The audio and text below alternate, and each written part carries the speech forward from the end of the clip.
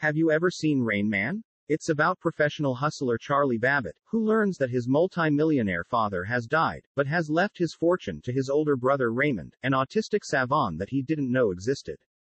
But here's a fact that you probably didn't know. The role of Raymond was originally written to have an intellectual disability, but Dustin Hoffman insisted that the character be an autistic savant, causing the original director to quit.